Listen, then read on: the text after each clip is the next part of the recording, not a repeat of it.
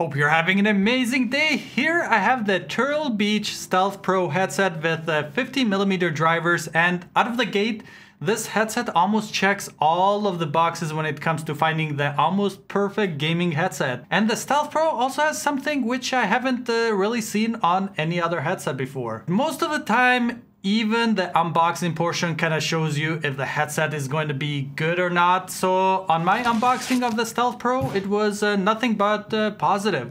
Everything comes nicely packed, and inside the box we have the removable microphone, the transmitter and charging station in one. We also get two USB Type-C cables, a carrying pouch, and we also get two rechargeable battery packs, which is something you haven't really seen on many headsets.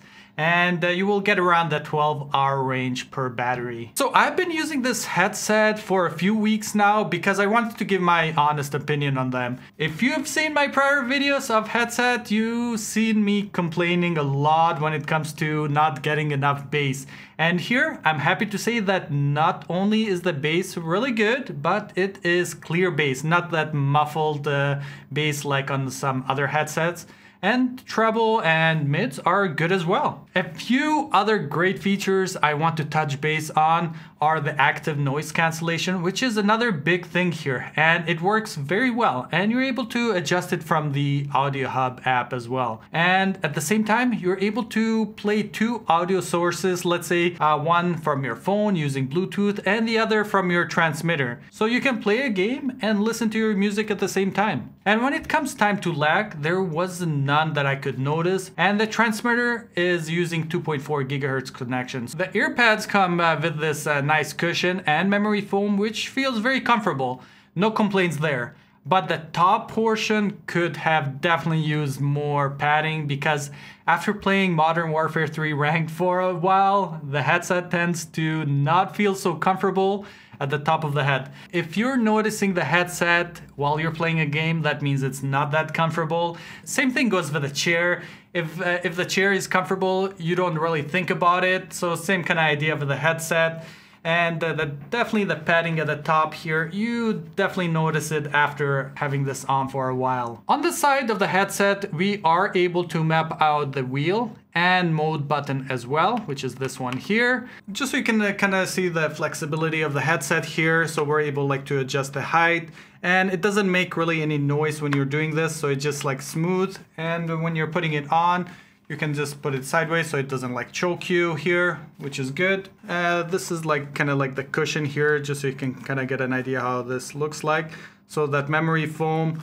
And on the side here, this is where we have the portion for the microphone. So you're able to go ahead and stick the microphone in there if you want to, unless you don't have an external one. And this is where we exchange the battery. And changing the battery is very simple. Just go ahead and pull it out and go ahead and stick the new one in, and then just go ahead and put the cap on, and you're all set. And as soon as you put the new battery on, it turns on automatically. It's not like you have to go ahead and turn the headset on again, which is nice. So on the side here, we have a total of 3 buttons and the USB Type-C. Take a look at the charging station plus transmitter.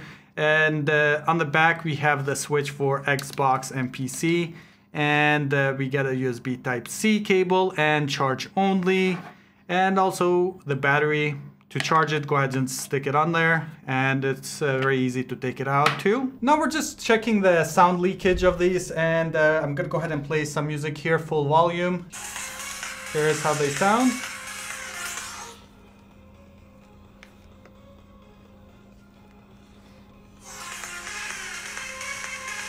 And now we're gonna go ahead and test out the microphone that comes with this headset here. So right now it is muted. To unmute, pretty much just flip it. Then you'll get a little beep to let you know that it's unmuted.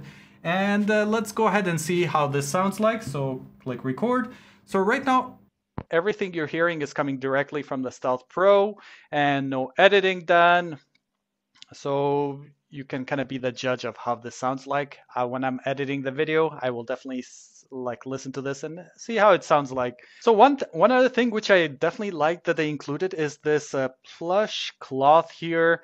And usually I have my stand for my headset, but I've been actually kind of putting the headset here. It's a nice little bag here, and this is how the microphone sounds like. And the headset itself here weighs around 404 grams. If you go ahead and put the microphone in there, so 420 grams in total. And just the battery itself, it weighs around 17 grams. One great thing about this charging unit plus transmitter, I'm able to go ahead and switch it from Xbox to PC, meaning if I go ahead and switch it to Xbox, it's gonna go ahead and turn it off. So that way I can just go ahead and use my speaker here, which is pretty good.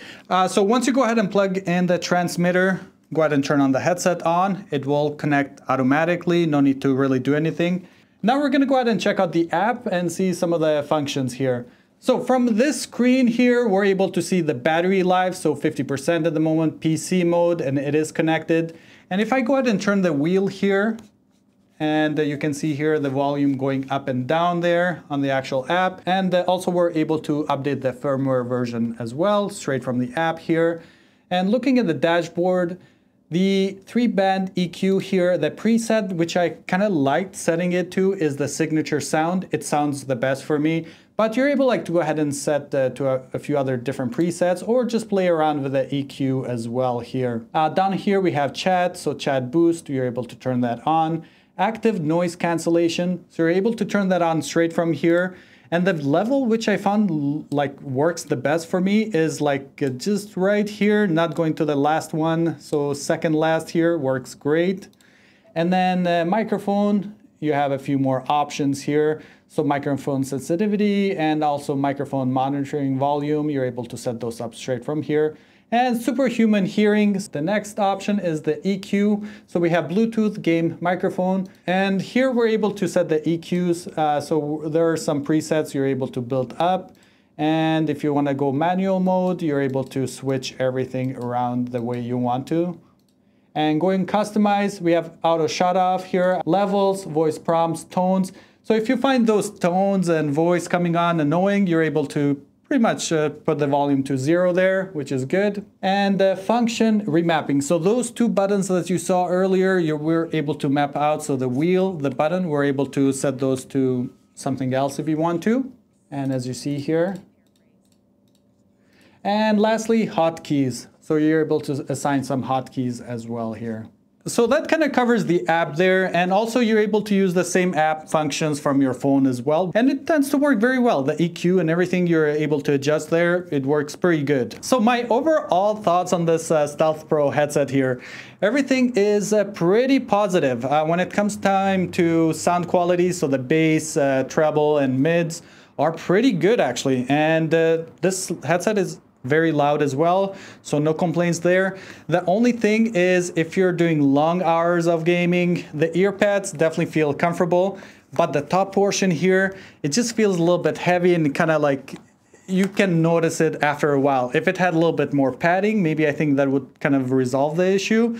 But if you're doing long hours of gaming, you're definitely going to go ahead and notice this. The noise canceling is another thing which actually works very well on this headset. The other thing is, which I found myself on my other pair of headset, is the battery running out in mid-game and then having to kind of charge it. Here, I'm able just to kind of swap the battery, which is a great idea. I think more headsets should kind of go this way, just offering another battery pack so you can just insert it and you're good to go. Aside from this headset not being too comfortable at the top here, everything else checks out. I hope you enjoyed this video, and I'll see you on the next one.